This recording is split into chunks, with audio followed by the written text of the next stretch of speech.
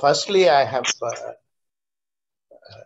thank you, Professor, and the participants for inviting me here. And on this issue of India-Sri Lanka relations, if I am not audible, kindly raise your hand. No, sir, you are very clear, very clear. Yeah.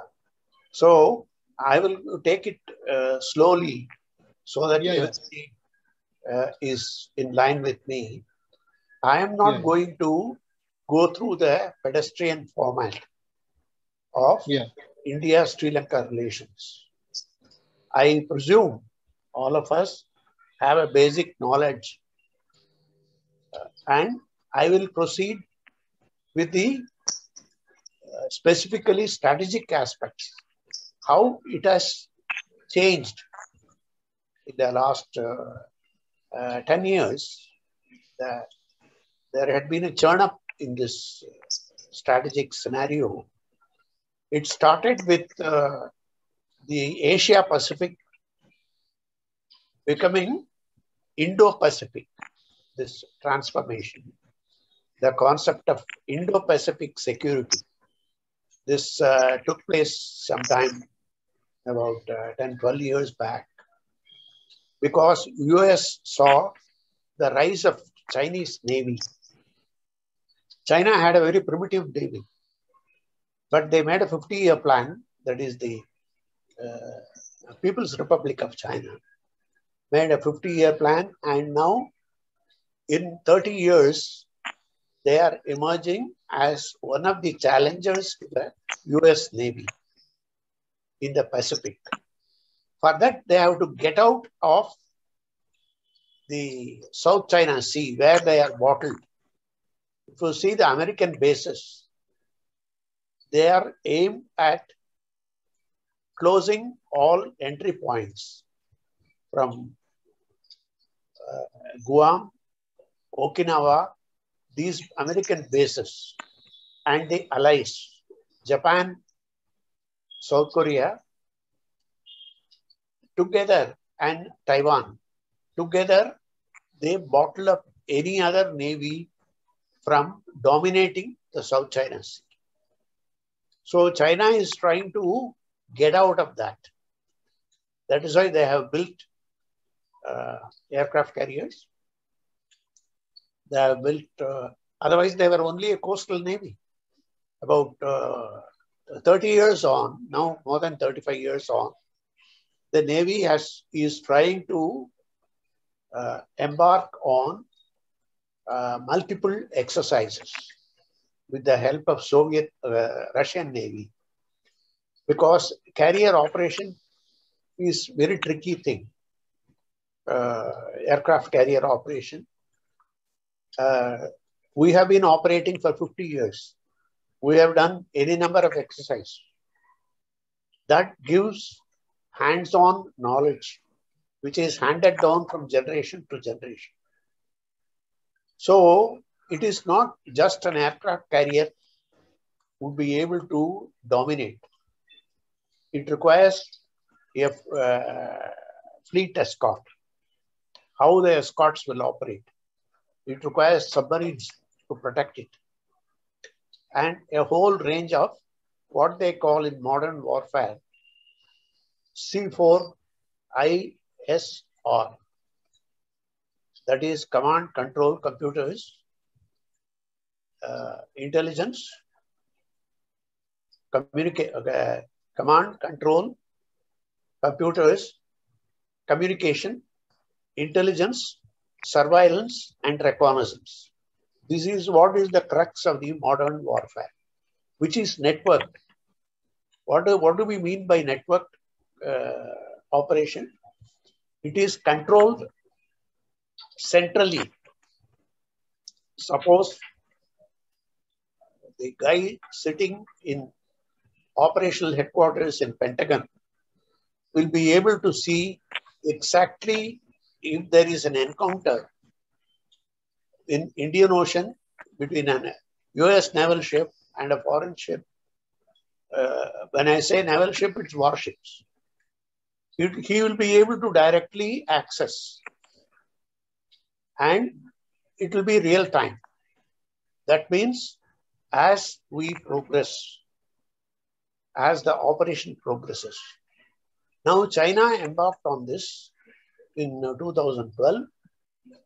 China started what is called informatization. We also are informatizing rather slowly. This command and control setup is the informatization. This is helped by captive satellites for the Army, Navy, and Air Force. We also have that. China, of course, has. US very well established. This is how the warfare is fought. So my perspective would be relating to this aspect. So there is no point in looking at India-Sri Lanka relations in isolation.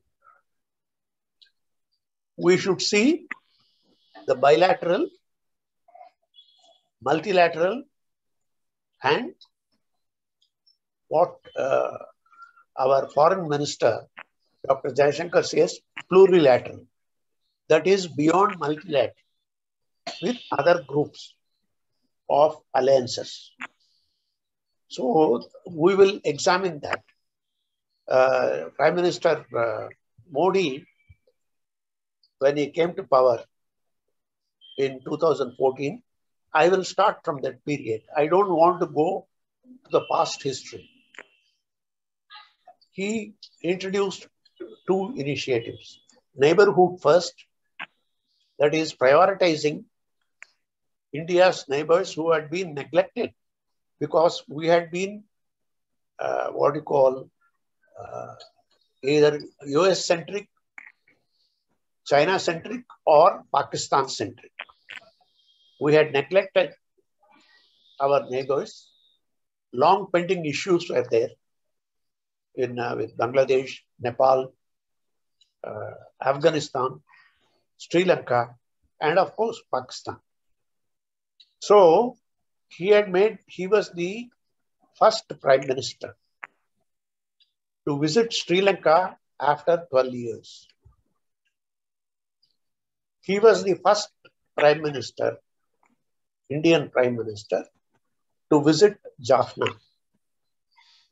I think last visit was in 1932. I think. Nobody has visited, though we have fought wars in the Indian peacekeeping force and the LTTE insurgents. I myself was there. I was head of intelligence there. So these two initiatives were very timely because China launched a huge initiative. As its money power grew since 2013, President Xi Jinping came to power. He has slowly gathered and been able to dominate the entire political spectrum in China. He is going to be, in 2 months, he is going to be elected probably president. Everybody expects that. President for lifetime. That is, after Mao Zedong, he will be the president for lifetime. Because Deng Xiaoping, who after China was in havoc, after Cultural Revolution, Deng introduced modern reform of restructuring the Chinese army, removing Maoist elements, modernizing, allowing private capital so that China grows. That is how China became a global power, clocking average of 12% growth. That next, till recently, when COVID struck, 2019 onward, China's growth had been receding. Even now, China is the biggest challenger. It overtook Japan as the most powerful economy sometime in about 8 years back. Now it is challenging the US. India also has kept pace. You must remember that. We have not kept quiet in our own way, in a democratic way, which may not be as spectacular as it is. We have kept pace and advanced. Our growth is now clocking, according to the latest World Bank thing, it is going to be 9%, at least between 8.5 and 9%, according to global ratings. So China had a setback because China had a COVID and its trade came to a grinding halt because its efforts to advance its interests globally came with a package of what you call BRI, Belt Road Initiative. That is called, it had 20th century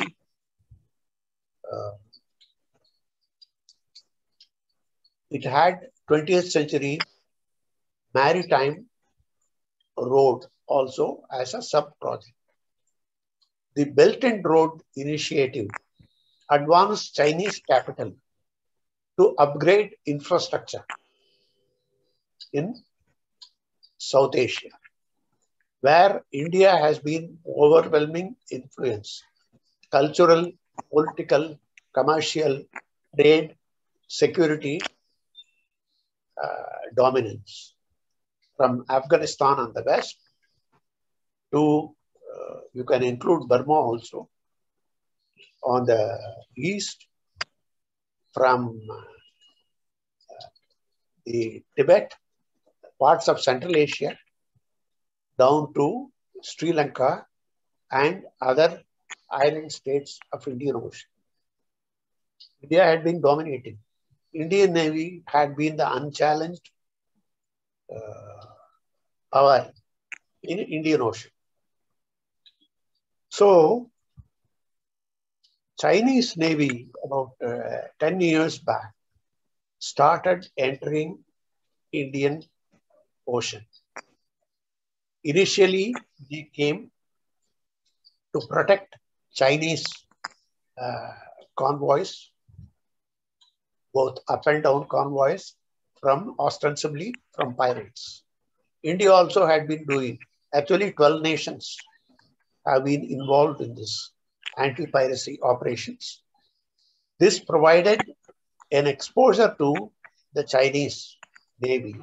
Otherwise, it was a very elementary coastal navy. So, it was able to survey the routes. Slowly the bigger, now at any time there are about 12 ships operating, Chinese ships operating in Indian Ocean. Well, when I say 12 ships, they are warships. I am not including commercial ships. China has got one of the highest tonnage of maritime trade ships, cargo ships.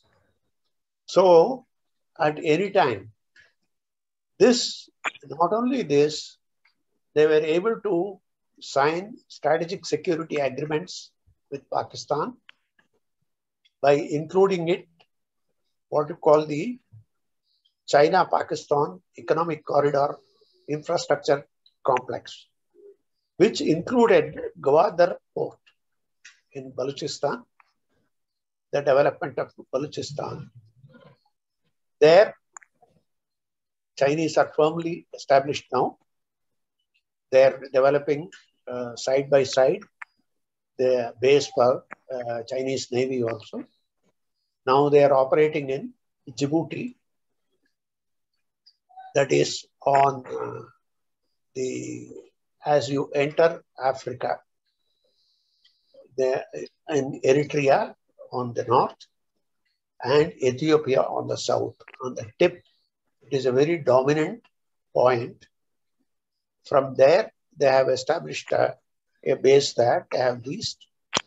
Already French are there. The Americans are there, both there in Djibouti as well as in Ethiopia. And in Kenya, already Americans are there, have got an agreement. India, what India has countered this is by coming to an agreement with France. India has got a very strong relationship with France in Europe and Russia. So our equipment are always dominated by these two countries.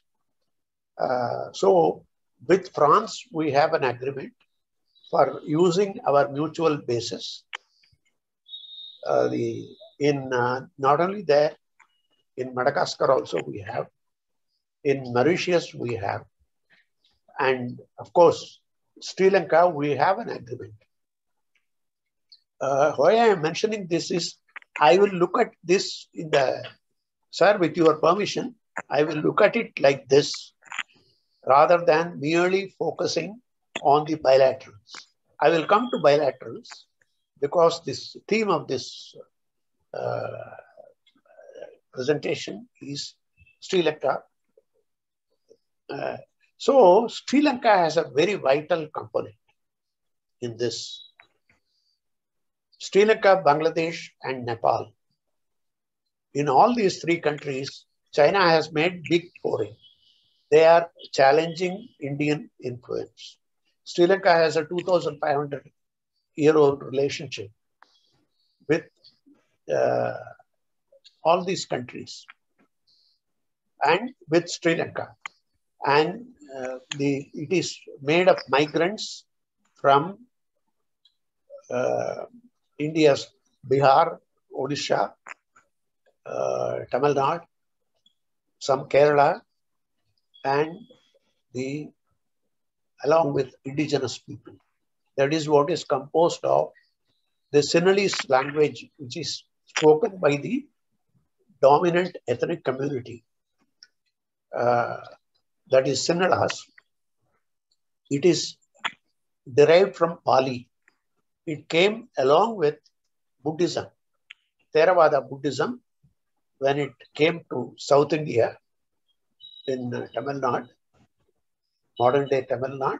From there, the Chola kings had conquered part of Sri Lanka, Rajaraja Chola, in the 1,000 years back, 1,200 years back. So he had brought a lot of this Indian culture. It was a golden era of Indian culture because Rajaraja Chola actually conquered and spread Hinduism in the East Asia also.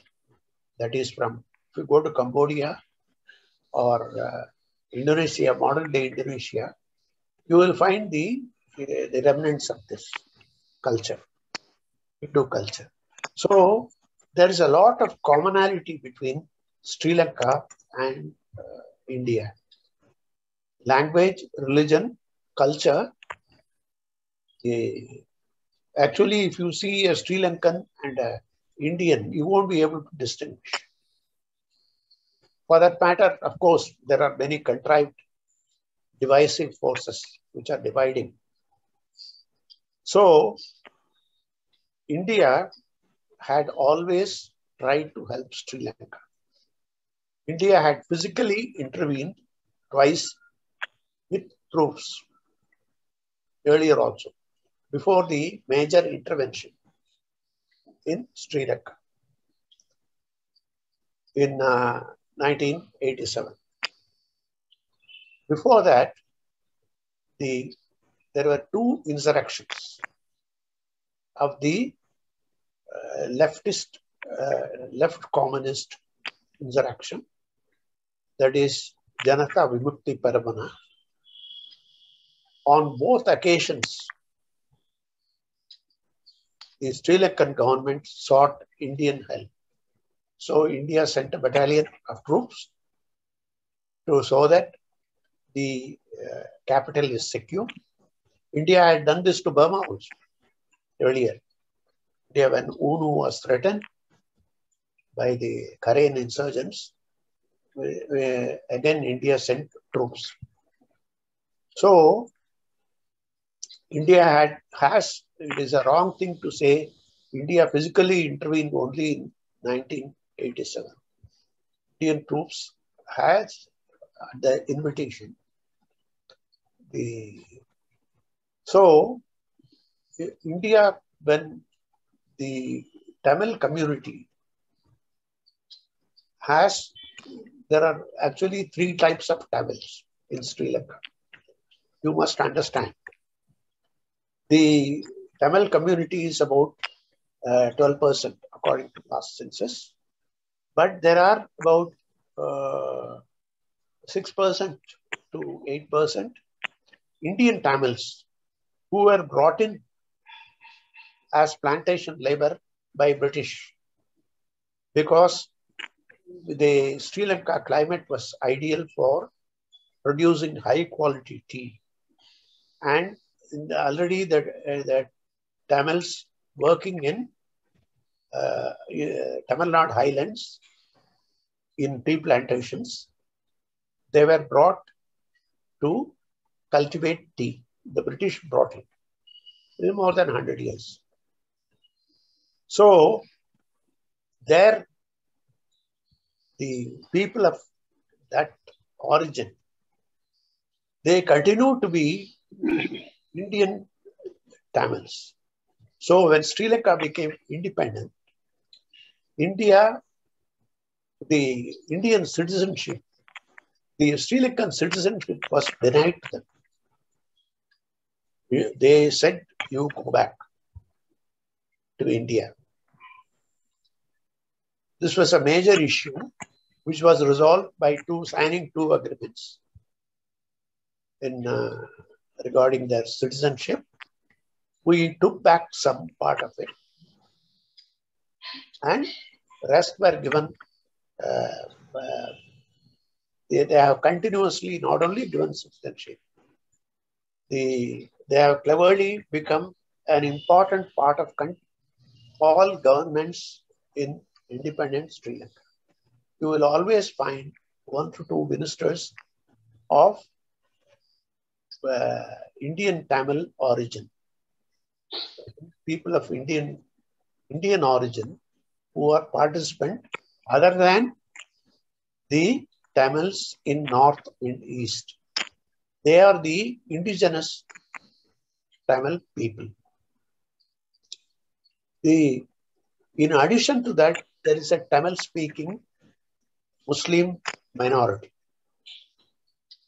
They have, over a period of time, they had migrated for trade as a trading community from Indian coast, and they're intermarried with Arabs, and along the coastal area, they are settled there, both in West Coast and mostly in East Coast, around Trincomalee in the Eastern Province, and partly in Amparai in the district, the southern part.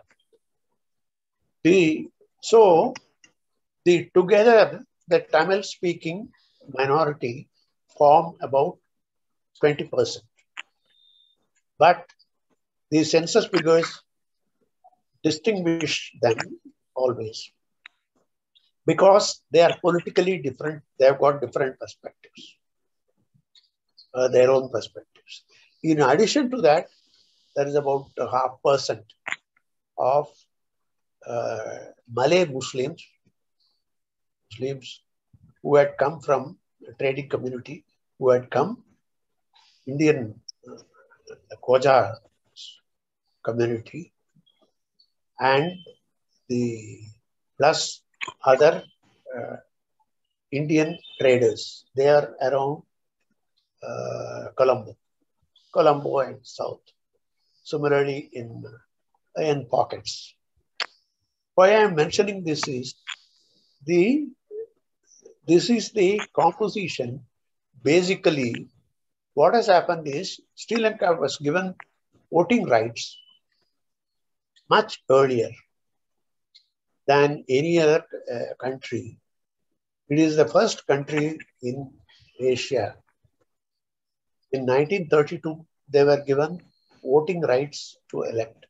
At the time, British cleverly they divided the country, voters by Tamils, Sinhalese, Moors, they called it.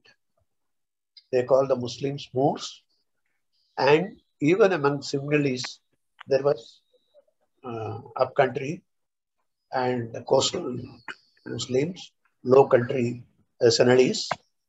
There is some difference because continuous colonial invasion by Portuguese first, they introduced Catholicism.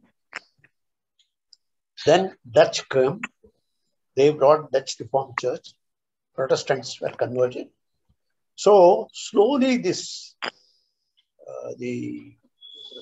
they made inroads into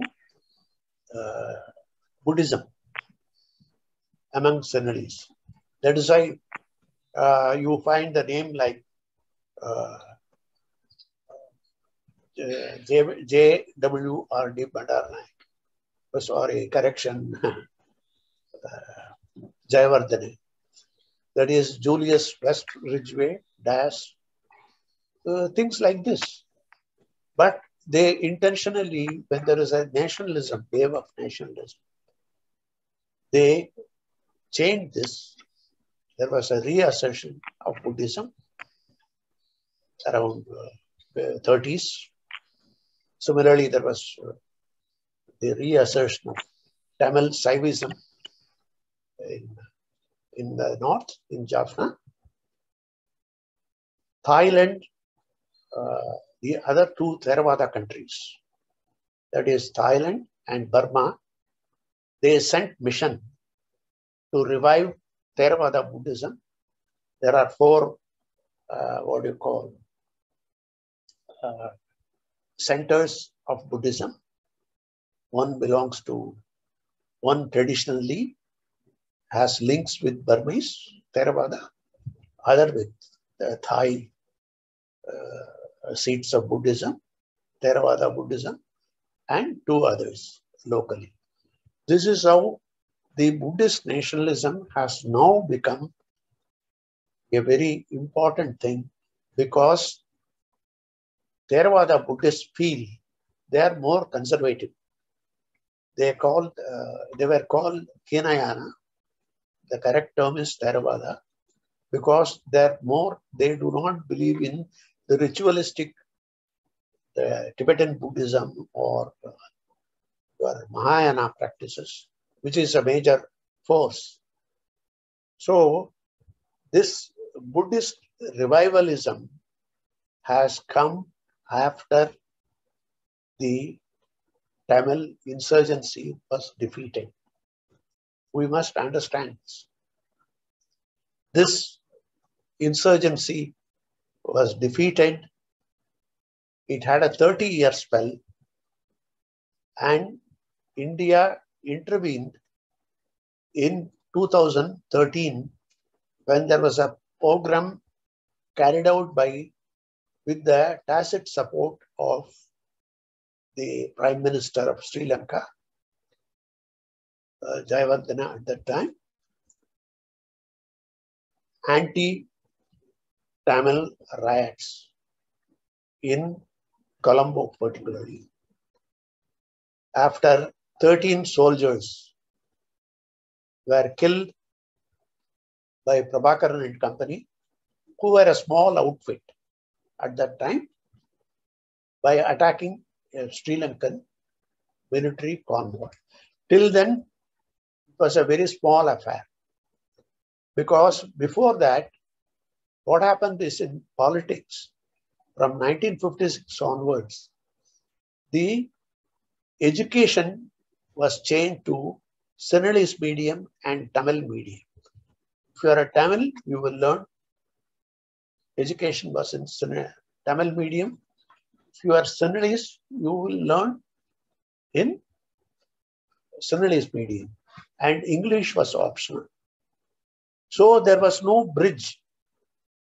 So in 1956, there was the so-called Sri Poratam agitation was launched, when they said all nameplates would be in vehicles would be written in Sinhala only. Sinhala only was made the national language, and colonization of what is called the traditional habitations of Tamils was taking place with Sinhala migrants. That was in the present northern province. So this became a political agitation. And after the 1972 constitution, it provided a house of 225 members. Sri Lanka elected a prime minister, and there was a governor general. But after Sri Lanka became a republic, there was a nominal president, and the federal party, mainly of Tamils, led by Dr. S.J. Selvanayagam. He himself is a Christian, but there is not much difference culturally between the Christians and Hindus in Sri Lanka, as also in Tamil Nadu and many other parts of India. So he took up, there should be a federal form of setup. Otherwise, it was unitary.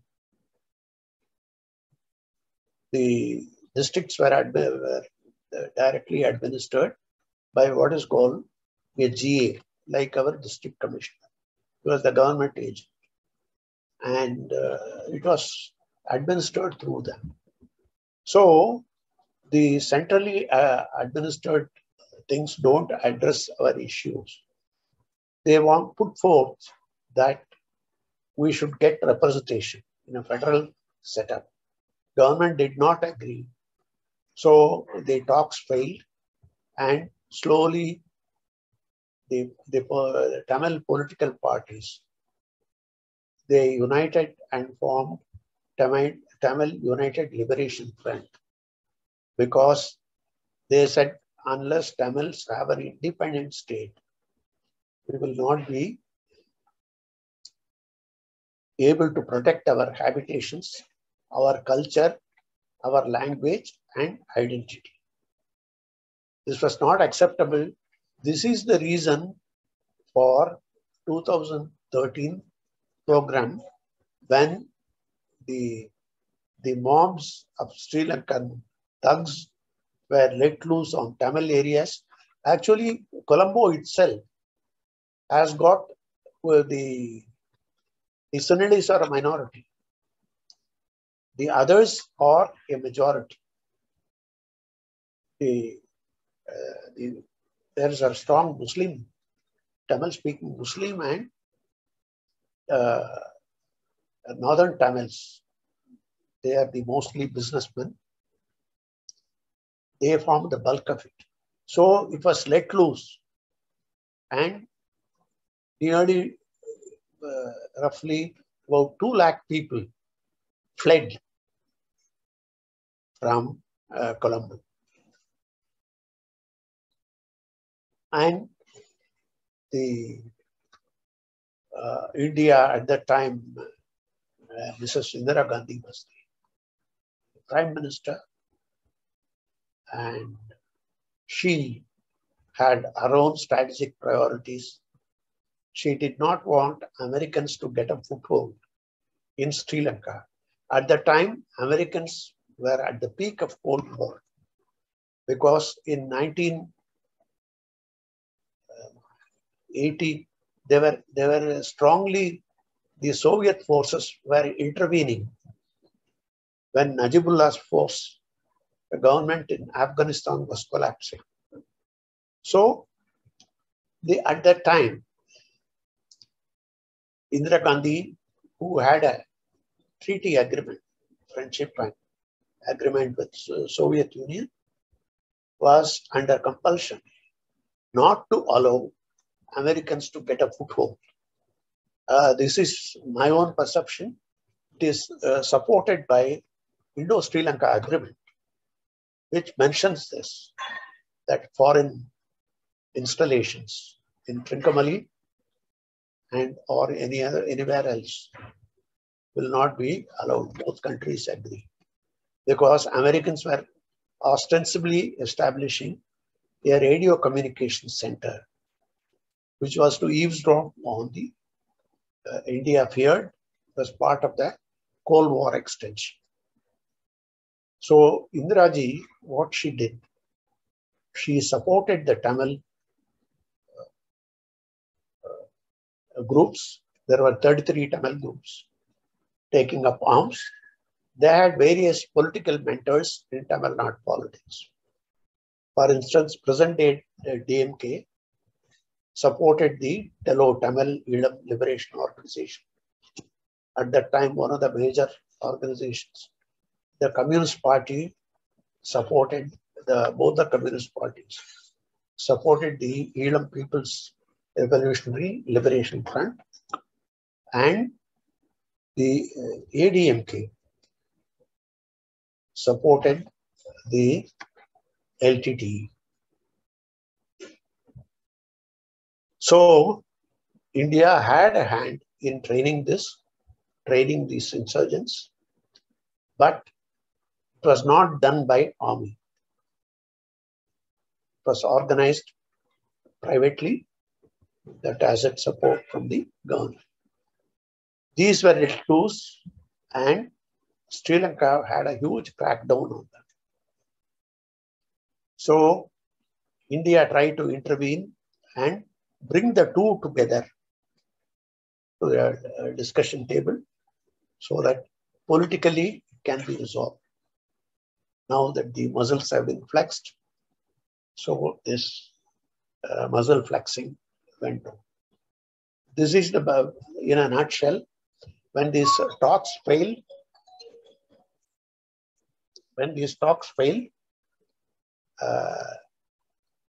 that is the Thimphu effort and the one in Bangalore, both the efforts failed. When the crackdown became very heavy, the Sri Lankan government sealed food supply to the northern province, and the people were starving, and India asked them to Sri Lanka to lift this.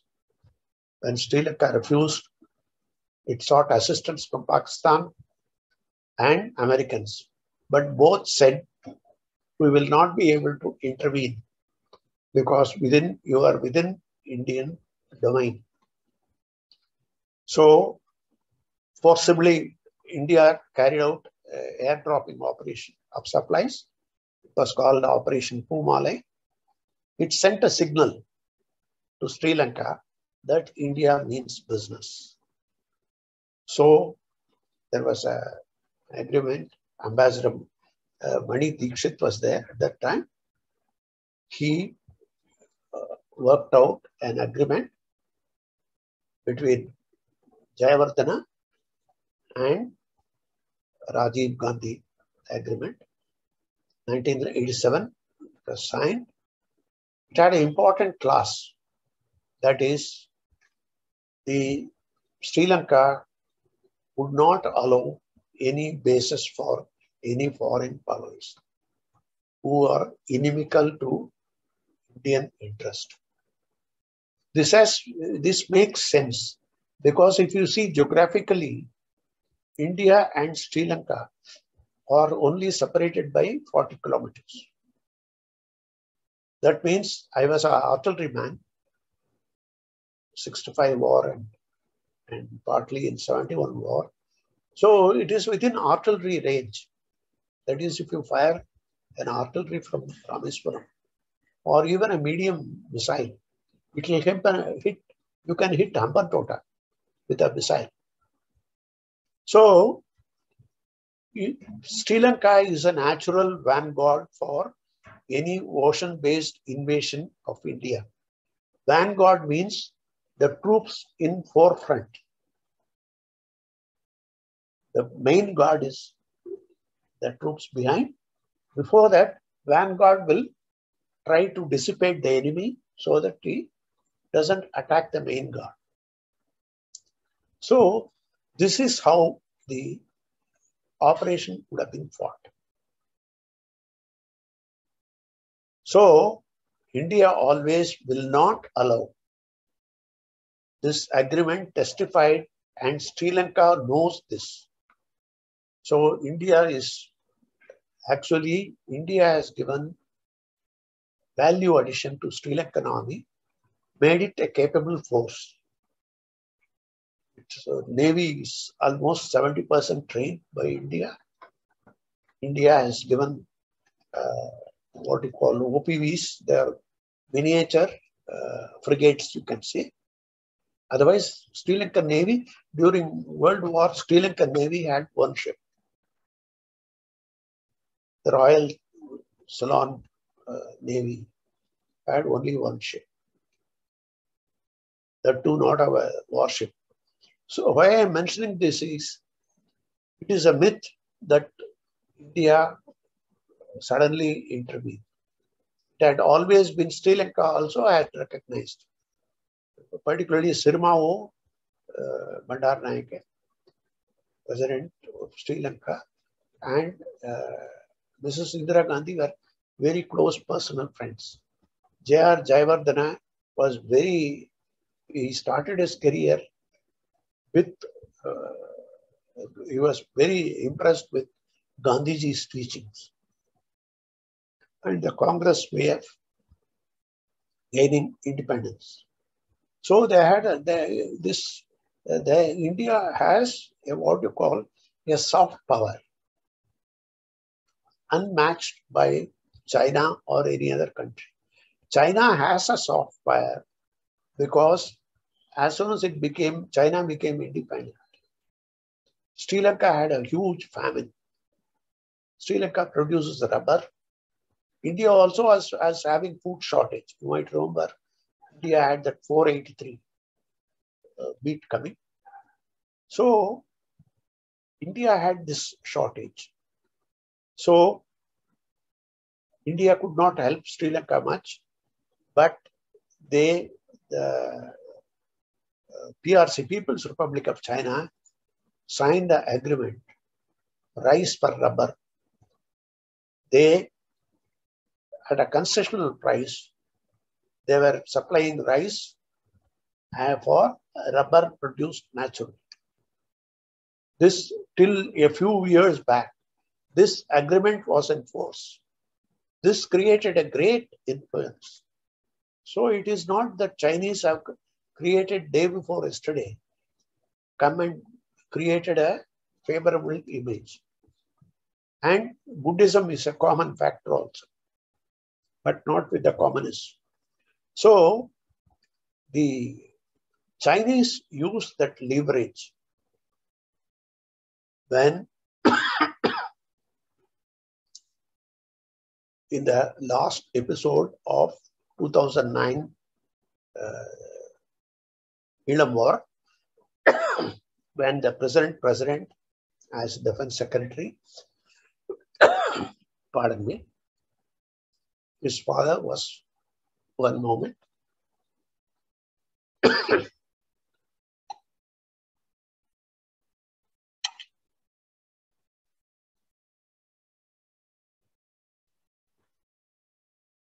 India had a coalition government, so it could not help Sri Lanka with arms, though India had supplied arms earlier. At the crucial fourth episode of war, the coalition government, Tamil Nadu was a very important partner of coalition of government. So India could not help. China stepped in. Liberal arms. America also stepped in with providing. India, however, provided intelligence inputs. India has a strong intelligence capability in Sri Lanka and in Sri Lankan-based terrorism. So this it enabled them to help Sri Lanka. So they were able to destroy totally the LTTE, which could not be achieved because earlier presidents could never make up their mind. There was a peace process in 2002 by Norway and Scandinavian countries, backed by $4.8 billion of American aid so that they come to amicable peace. India did not intervene after 1989 when President Premadasa asked he won the election based on the promise that he would get the Indians out. Because no country wants a foreign force in its midst, deciding its fate. That is understandable. So after that, India did not intervene. So India missed a strategic opportunity to influence building a peace in Sri Lanka by pressuring the LTTE. If the Tamil Nadu government had, political leaders had applied pressure, LTTE might have relented. But they had earlier tacitly supported the LTTE, Tamil Nadu, even when the IPK was fighting. So it is this provided the opportunity for China to make a headway, create a favorable impression. And so when the Belt and Road Initiative came, China intervened, became a major development partner in Sri Lanka. Till 2014, Sri Lanka was neglected. We were doing, of course, we were carrying out development projects. India gave, during Dr. Manmohan Singh's period, as Prime Minister, India gave help to develop 50,000 houses for the war-ravaged northern and eastern province people. The aid was given, but India did not project itself, make a common cause with Sri Lanka, which has been taken up. Now, what has happened? Because my time is ending. So, now what has happened? The Belt and Road Initiative has become a major headache for the US and its Western allies, because China has made an entry even in Europe. That is Azores in Portugal. Greece owes a lot of money to survival. And China is leasing all these ports in Europe. So, of course, they are merchant ports. But China, we must understand, it's not a democratic country. It is a monolithic, autocratic, communist country. So let us not mix the metaphors. Xi is going to be there for his lifetime. So we are going to be there with China breathing down our neck. This is what happened. So India has taken a call. Earlier, I told you the Sagar initiative and the neighborhood initiative. It has tried to build relationship with Bangladesh by regularizing the border, which was a very complicated thing because there were 63, isolated pockets of the two countries in each other's territory. So this was pending for a long time. This was drawn, and India helped Bangladesh economy to pick up, and along with US support also. Similarly, India built relations with Seychelles, Mauritius, which had always had a favorable impression with India, and defense links both these countries. Actually, both the countries, India helped when there was a coup attempt, both Mauritius and of course Maldives, which is always dependent on India for daily sustenance. When there was a water shortage, Indian naval ships reached within hours in Maldives. Maldives has a freshwater shortage. Similarly, in Sri Lanka, when there was a tsunami, while India also suffered, Indian naval ships provided succor and relief within a matter of 3 hours, sending a strong message of India's strategic capability. So, India was in this, after 2014, Look East policy was changed to Act East policy. Along with that, this neighborhood development also took place. Meanwhile, in Pakistan, China and Pakistan became very close, and they signed a strategic security agreement. China has bulk of its weapons. Because of Afghan war, Americans stopped supplying arms to Pakistan, though they were paying cash, $1.8 billion every year to the army to protect its convoys, to supply convoys to Afghanistan. So, China's Belt and Road Initiative became a strategic linkage for asserting China's economic muscle along with military power.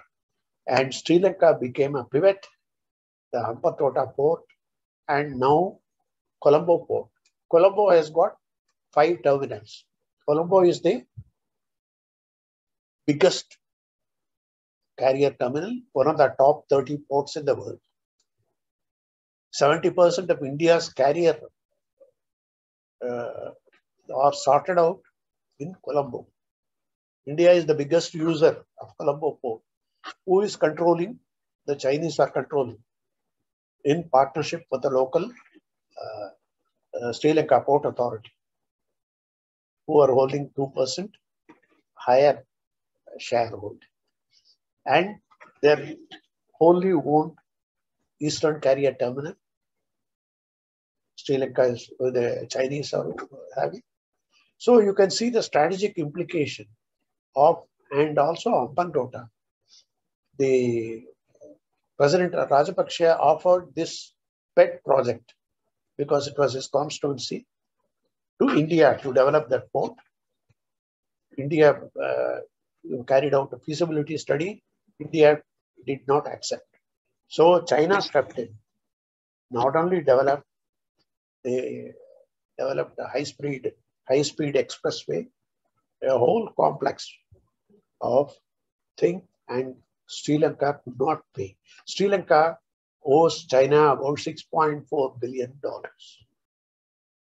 loans to service this. Many of them are bank loans, Exim banks, at higher interest. They could not service, so the 99-year lease has been given. Colombo port has been Colombo port has been, there had been a reclamation project. This was also a pet project. 263 hectares of land has been reclaimed by the Chinese. And a port city has come, which is going to be a financial hub with competing with, let us say, Hong Kong and Singapore or Dubai. This was the dream. And all of them, they are also holding a lease, or the Chinese will be dominating. So we should not see Chinese only in terms of a submarine coming or a warship coming. Of course, our warships go there. Pakistani warships call on Sri Lanka, friendly visits. The Russian ships come. American ships regularly, Americans also carry out exercises. These are all naval diplomacy, we must understand. This is the status. When President Rajapaksa came to power, I will finish in 5 minutes. The present economy, Sri Lanka is dependent on 3 things for its economy. One is the tourism industry. Because one of the world's famous tour circuits for foreigners has got lovely beaches. If you go fly over Sri Lanka, you can see the emerald waters, particularly along the east coast. And the bulk of the tourists are Indians and Chinese. They were trying to overtake Russians, Israelis, and Europeans, of course. So it is the biggest foreign exchange earner. Another biggest foreign exchange earner is expatriate Sri Lankan living outside Sri Lanka, particularly in Gulf countries, in Canada, US, and whatnot. There is a huge remittance from them. Third is tea industry. Sri Lankan tea is far superior to any other tea. I can vouch, it is better than our teas. If you taste it, I have tasted. So, and it is the biggest exporter of tea. Even to India, it is exporting tea, which is blended also. Tatas have an interest. So Indian companies have an interest in Sri Lanka. India has invested around $2 billion in Sri Lanka. Indians form an important segment, our IT companies. And Ashok Leyland is assembling buses. The Indian Maruti is one of the most popular cars. And otherwise, they were importing second-hand cars from China, reconditioned cars. So India has a trade, but what is happening is China is slowly eating into these areas. So when the tourism, remittance, tea, they collapsed when, unfortunately, when President Rajapaksa, that is the present president, Gotabaya Rajapaksa, his brother, who was Mahinda Rajapaksa, was the one responsible for, he had 2 tenures. He finished LTT. So the family became very famous. Now, since he had done, according to Constitution, you can't have 3rd term. So his brother, Gotabaya, who was Defense Secretary, assumed power. He is in power. And he started implementing his electoral agenda. That is, he brought in Sri Lanka military. He formed sort of oversight committees manned by veterans, Sri Lankan army veterans.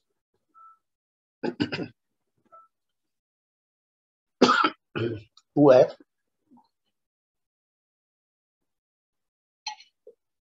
dominated. He gave tax cut, unmindful of the COVID, and it had an impact on the Sri Lankan economy. Nearly 1/3 of the government income was lost. He introduced organic culture, banned all pesticides and chemicals. 40% of agriculture produce collapsed. Sri Lanka is an import-based economy, and tourism collapsed because the COVID restricted travel, and remittance also fell because Sri Lankans expatriates, they were affected. The usual expatriate channels were not working. So cumulatively, the Sri Lanka was in dire straits. Unfortunately, this president has failed, though he was very successful as an army officer, turned bureaucrat, defense bureaucrat. He has utterly failed. Sri Lanka is in debt. Sri Lanka economy has practically collapsed. Sri Lanka exams were cancelled a few days back because they did not have paper stock for students to write their exams. This can show the dire straits. Country where the buses are cancelled, tourist trade is affected, the dollar has 275 rupees. When I was in Sri Lanka in '89, a dollar was 32 rupees. Now it is 300, 325 Sri Lankan rupees. So ours is 74 or 72. You can compare how Sri Lankan has value downgraded. So the debts have been, Sri Lanka has been going on with begging bowl. Bangladesh has given a line of credit for $250 billion. India has already given 1 billion. Now 1.4 billion has been sanctioned because to supply petrol and diesel. 2 days back, 50,000 tons of petrol has gone to Sri Lanka. India has supplied liquid nitrogen fertilizer because the organic fertilizer imported from China was polluted. Now China has, as soon as India sanctioned this 1.5 billion, China has come out with an offer to sanction loan, but it is going to be very hard for Sri Lanka. In this setup, Sri Lanka is facing because 20% of the tourists were from Ukraine and Russia. Now that is dried up. Actually, they are stuck there. In nearly about 4,000 tourists are stuck in Sri Lanka. They cannot go back. And the tourism trade is affected. COVID is not subsiding. And so the Chinese tourists are not coming. Of course, Indian tourists have gone, resumed. So India is trying to help out. The finance minister had been to Delhi 3 times. The president had been there initially. He has assured India and Sri Lanka, he is a military man, so I take it very seriously. Sri Lanka will never bother to take any action that is jeopardize India's security. India has an agreement with Indian Navy, Maldives Defense Forces, and Sri Lankan Navy has a tripartite agreement, which was there. It has been revived because it is combined patrolling of India's extended what we call EEF zones, EEZ of these 3 countries, which cannot be manned by these 2 small powers. So that our NSA has presided over a meeting of the Coast Guard communities, and now Mauritius also will be coming. This is the current state. So America is also leveraging, putting pressure because the Quad is operational and India is a member. So there is a tacit agreement of the Indian actions have a blessing of US because India has signed 3 agreements with outside the NATO. India is the only power because Turkey is the other power which is already a NATO member, which has signed these 3 agreements of total defense and intelligence cooperation with US. This is mainly China-centric, but very much Quad is involved. India has sent a very strong message that Quad is not a military agreement. India's stand also is there. This is how India has sided along with Sri Lanka. Sri Lanka has sided along with India in UN voting. If you see on Ukraine, India abstained, Sri Lanka also abstained. Nepal also abstained for their own reason, but it is a very strong show of signal how the future will be. This is how I see the India-Sri Lanka relations shaping up. Thank you for a patient hearing.